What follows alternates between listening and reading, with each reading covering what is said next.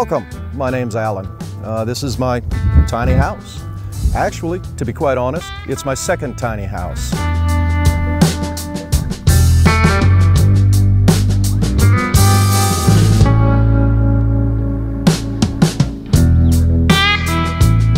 So a little bit about myself. I'm a farm boy from the Midwest, grew up in Nebraska, and that instilled some ideologies. We had a small house and a lot of people in it. That was kind of my first experience with living tiny. Kind of what brought me to the tiny house movement. I had a change in my life experience. I had a divorce, and that made me kind of rethink things. Things that I didn't need anymore, things I didn't want anymore. Totally could simplify my life. I'm not necessarily a minimalist, but that line of thought is very prevalent to those who want to go tiny. I kind of did the normal thing after the divorce. I had a two-bedroom house, kind of did all of that. And then in 2008, everybody knows that the economical situation kind of went south. The company that I was working for at the time closed their doors. And that meant I had to find a new job. But I was living in a community where work was difficult to find.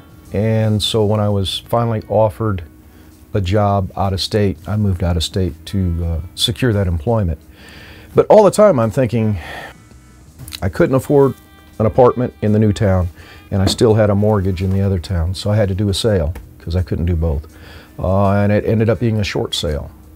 And the only people that made money off of that was the mortgage company and the investor. And so I lost money because generally when you buy a house, you go into it thinking, okay, the house is going to appreciate and you're going to have that as an investment and you're going to be able to sell it and make a profit.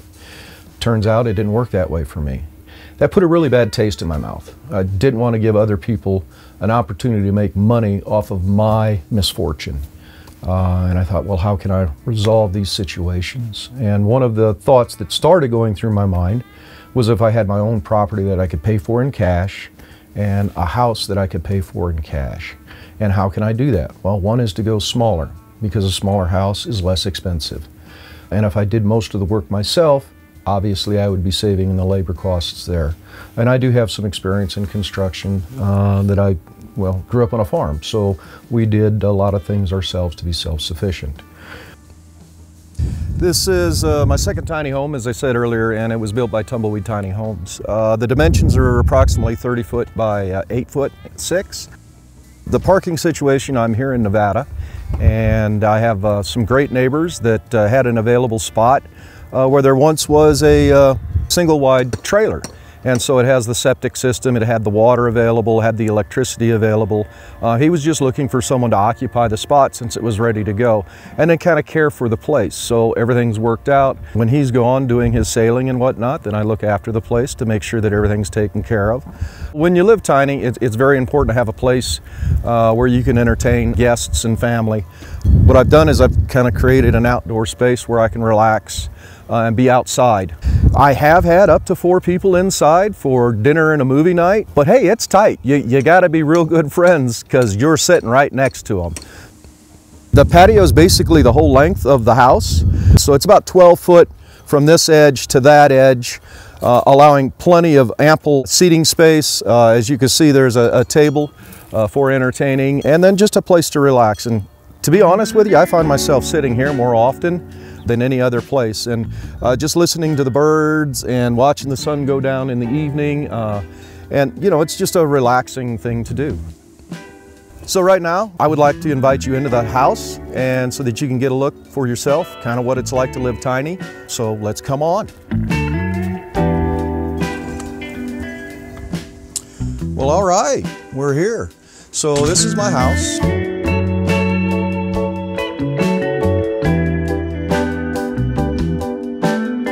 Right now I'm in the living room, the lounge, and the entire house is about 210 square feet.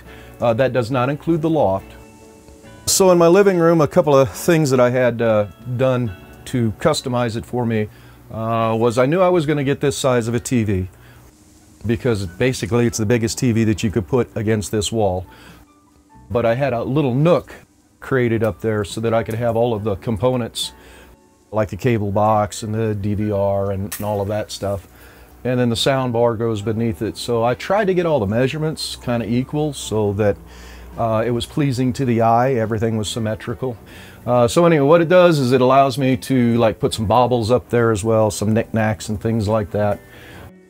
A place to show stuff off. So, and then of course you have to utilize your spaces in multiple different ways. This is actually my dining table, and thus far I can comfortably sit 2 people in here for meals and whatnot. I haven't had more than that in this particular space, but I'm pretty sure if we pull it against away from the wall a little bit, that we could have someone sit on the couch. I can comfortably feed 3 people here at a time. Maybe even 4, haven't tried it. One day maybe we will. You have to make use of all the space in a tiny house.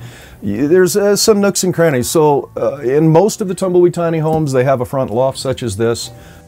Even in the one I built, I had a front loft pretty much similar to that, and I used it for storage. So all the little day-to-day things, you know, books, DVDs, CDs, things like that, I store up there. Of course, when the cat is bad, that gets pulled down and she gets a little squirt once in a while. Thanks to our video sponsor, Kamikoto.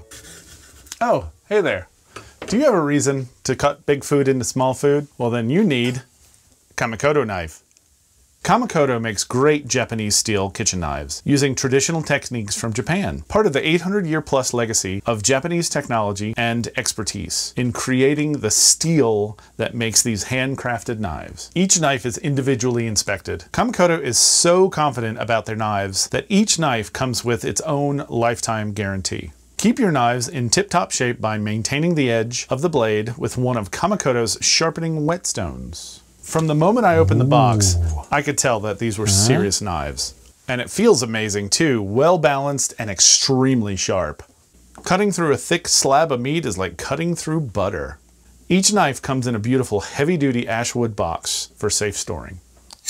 Kamikoto has a big New Year sale going on right now and is offering an extra $50 off of any purchase you make with the discount code THE.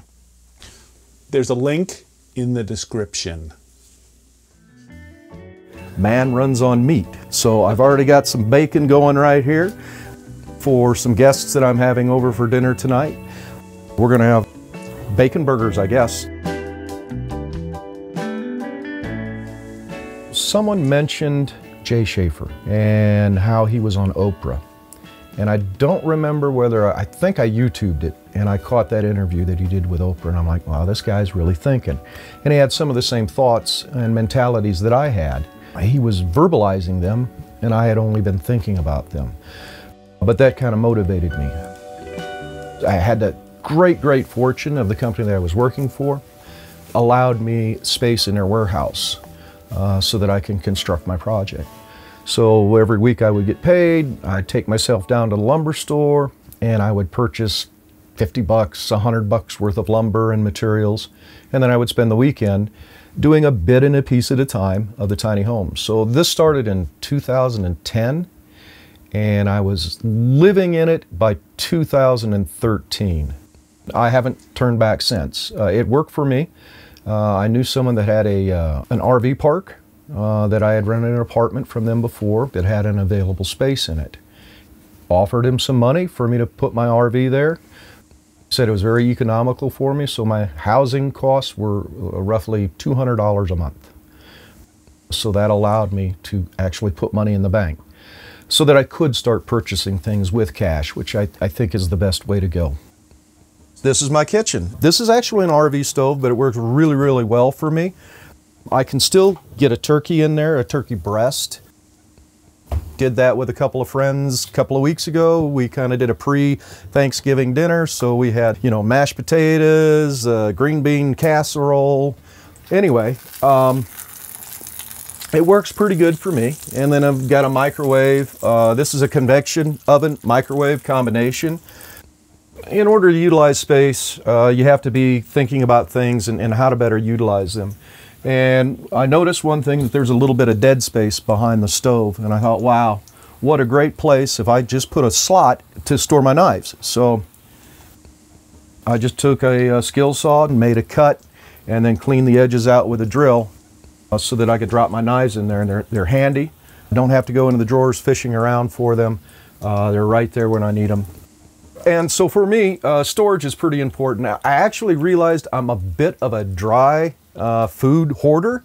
So I've got like tons of pasta, tons of lentils and legumes, things of that nature. And I'm one of those people that I don't want pests in my house. And so I want to, at all costs, avoid enticing pests to come in the house. So instead of leaving things in their original packaging, I've opted to put them all in mason jars where they're sealed up tight. One, they're going to last longer as well. And well, it looks kind of cool too, because you get the colors. You can put the colorful stuff up front, and it just adds a little more interest to the kitchen. So I've chosen to do that. I don't need a whole lot of dishes and things like that. So basically, almost 90% of my dishes are right here. Very easy to wash them and then put them right where they belong. I have one closet in the house. This is my closet where I have all my clothing. Again, when you live tiny, you kind of got to minimize. So I've had to actually donate some shirts and some pants that I really wasn't wearing anymore.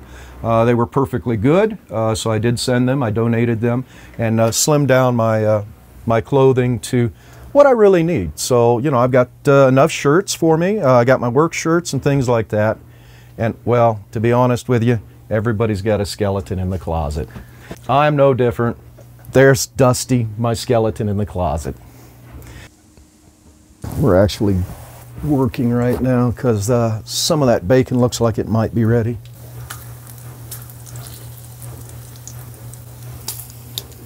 All right, so some of the other things that I've done to utilize my space more efficiently is one, I got my wine glass holder down here. It's where I hang my cups, my measuring cups and things like that.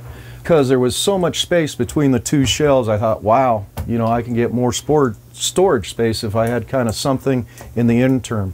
So this is just a little bamboo dish rack shelf thing, which works out really great. I mean, you can see that I've pretty much got all my dishes there.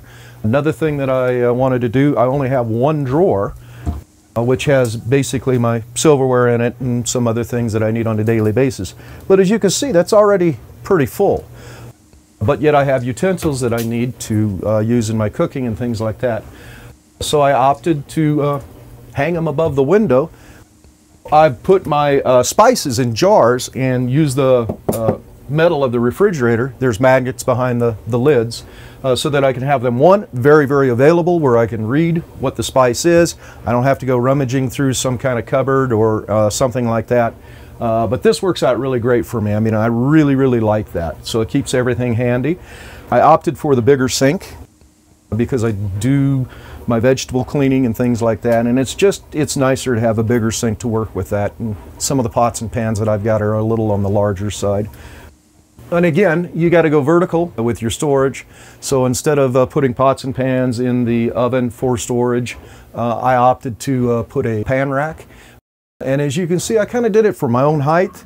So if I have a guest here that's 6'3" or 6'4", they'll probably be banging their head on that, but it's customized to my needs, not somebody else's.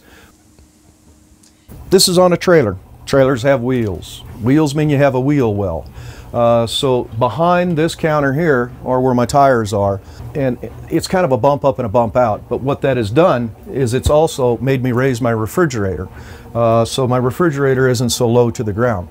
And for me that's great because I can open it up, and instead of reaching all the way down here for my vegetables, they're kind of more at a easier place for me to grab. So for me that's an advantage.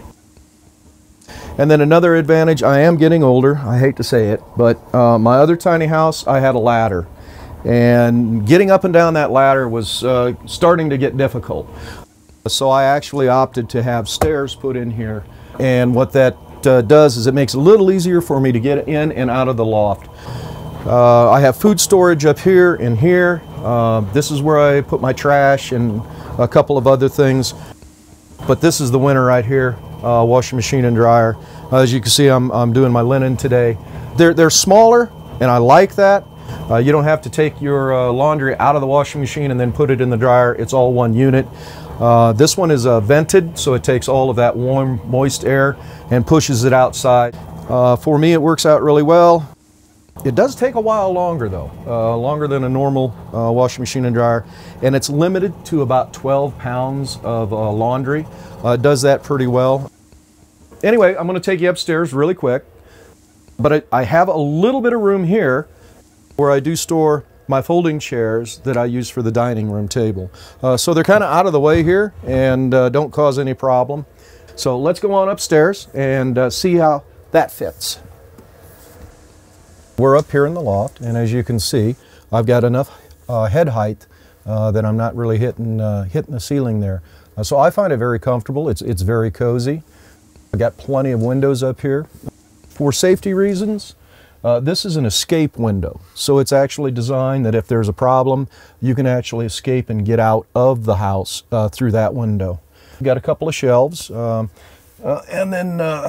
yeah, it's really comfortable. My kitty spends quite a bit of time up here. She really loves the windows. She'll sit in the window and just look out over her domain and see what's scampering about. Of course, you don't have enough room for a bed frame, but you want to have ventilation. I have a memory foam mattress, and they always say that you should have ventilation underneath your mattresses. So what I did was I installed a system to continually have airflow underneath the mattress. This will extend the life of the mattress, keeps condensation or anything like that from affecting your mattress. Well, actually they're for floors, so you'll go into like a public pool and you'll have these little squares like in the shower room, and that's pretty much what they are. I don't remember what they call them. You know, like 12 by 12 squares, and they clip together, and I bought just enough to cover the room for the mattress.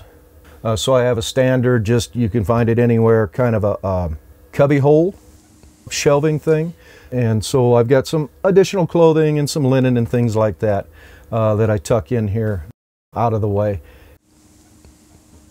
So my first house, I did all the work myself. Not exactly sure, thinking I spent $13,000. Some of the items I got were used, so I repurposed some items, but that's pretty close to what I put into it. Well, yeah, I upgraded just a little bit. I actually purchased this one through Tumbleweed Tiny Homes because I do like their designs. They've been at it for a long time. I modeled my first house after Tumbleweed Tiny Homes, so I just kind of went with it. Part of it has to do with their certifications and all of that. I thought that was very important. My other tiny home, I tried to get insurance on it, but I couldn't because it was self-built. That's an issue because we do have fires around here from time to time, and that's my biggest fear, is losing a house to a fire or something like that. So I thought it was important to get a house that was certified so that I could get insurance on it. The one I'm living in now is about the same width as far as the dimension, but it's a 30-foot long. And part of the reason for the motivator, and I hate to say this, I did not have a washing machine and dryer, and I never planned for it because I didn't think it was that important for my other tiny house. And as time goes on, I think I lived in the other one for 7 years, but I always took my laundry to the laundromat. And as time went on, that just became such a drag, and I couldn't stand it. You can go to the Tumbleweed Tiny Homes and look at the prices yourself, but it's pretty close to $100,000. Big difference, but I did not have the time, nor did I have the luxuries that I had before with my tiny house as far as having a warehouse to build it in where I could do it over a long period of time and still have all the raw materials protected from the elements. So since I didn't have those things available to me, I outsourced them. And it costs you money. Let's face it, you had somebody else doing the work for you, you're going to pay for it. But you take the average typical price of a house in this area, it would be bigger because it would be standard stick-built house. However, for me, I don't need all of that extra space. This provides everything I need. But you would pay an average of $300,000. I'm 1/3 the cost of a traditional home. And for me, that's okay. So when you're living in a tiny house, one of the things is you want to have good ventilation.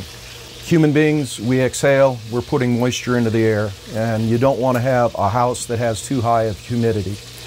So in order to extract the humidity, we have a Voltronic. What it does, it's a heat exchanger.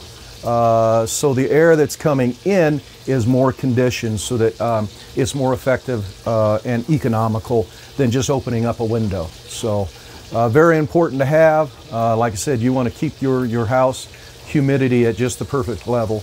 And I do have a humidity meter over here, which tells me what the humidity level is. And as you can see, it's low humidity, which is just about perfect. So, and I'm cooking, which puts off heat because propane actually puts moisture into the air, along with all the people in here, and we're all breathing. My system is doing a very good job of extracting all that humidity.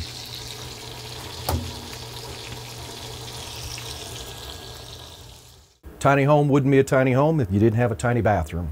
This is my tiny bathroom. It suits my purposes and needs. Got everything I need. I got a sink. I have a standard flush toilet. A lot of other folks have opted for the composting toilets. However, I have always been connected to a sewer system or a septic system for every place that I have lived. And there's something to be said about a smaller toilet. The composting ones are pretty big. So I've tried to spruce this area up just a little bit. So you're going to see that the main theme is yellow. When you're in a bathroom, you're very exposed, and I kind of wanted a warm place. And yellow puts off those tones of warm, so that's kind of why I went with that. Also, I've utilized some of the space. Got a great window here with a southern exposure. The plants really, really love it. They're doing rather well, and I think every house needs some plants because we exhale carbon dioxide, and plants take that in and then filter that and then put oxygen into the air. So I like to surround myself with some greenery. So standard shower, standard size shower. I've got some storage underneath the sink where I put, regular stuff that you would store in a bathroom. And then right here is kind of the heart of the house because this is a twin temp water heater. So it's an on-demand water heater, but what it also does is in the wintertime, it puts radiant heat around the edges of the house. So it will warm the house and warm the water. It's very efficient, and I got to tell you, I really like that kind of a system. I currently pay $325 a month, so that's my living expense, and I pay that for rent. Well, what I get is I get 2 acres and a hoop house. And so I now have a hoop house so I can extend my growing season for my vegetables.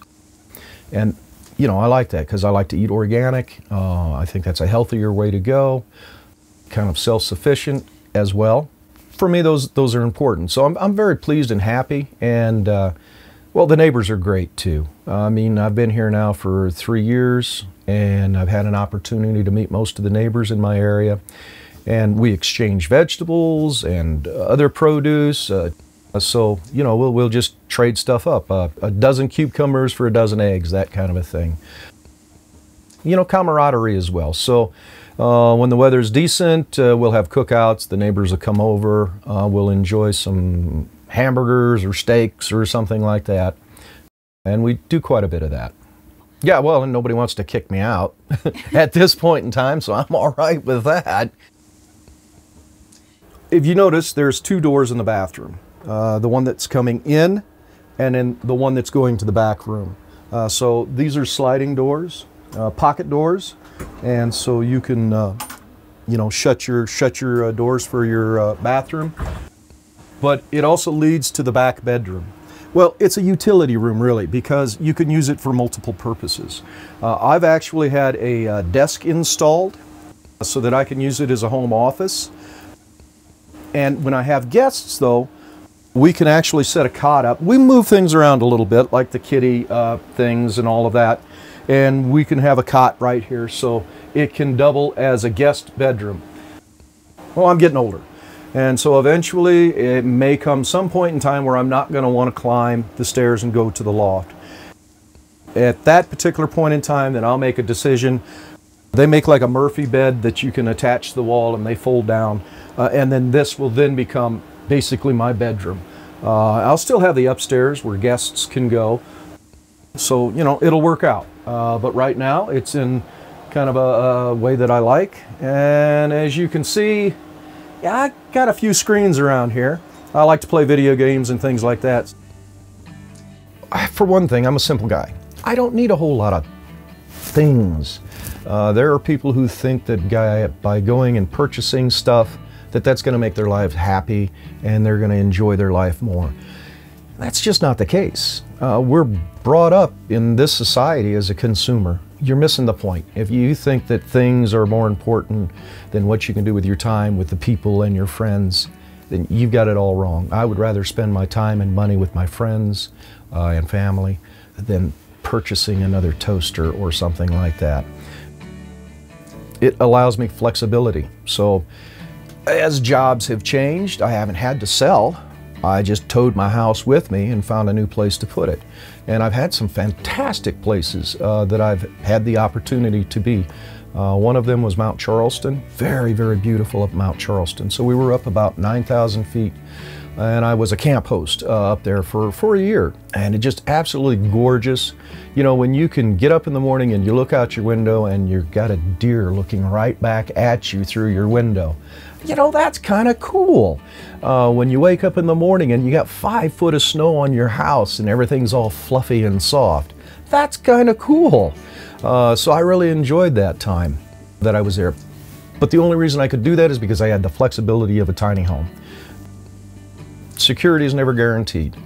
If you can make yourself more self-sufficient and not reliant upon renting, purchasing a new house with a real estate agent or something like that, you know, you simplify your life. And that's kind of what it's all about, in my opinion.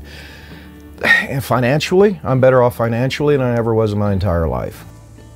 That's another aspect. I pay less for housekeeping, for repair and maintenance and things like that, living tiny, than you would if you had a full-size house.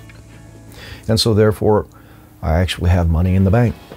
So if emergencies do come up, unlike most of Americans today who don't even have $500 in the bank to cover emergencies, I've got that covered, so I don't have to worry about that kind of a thing. So I'm far better off now than I was in the past when I was living a standard life, doing the standard things that standard Americans do.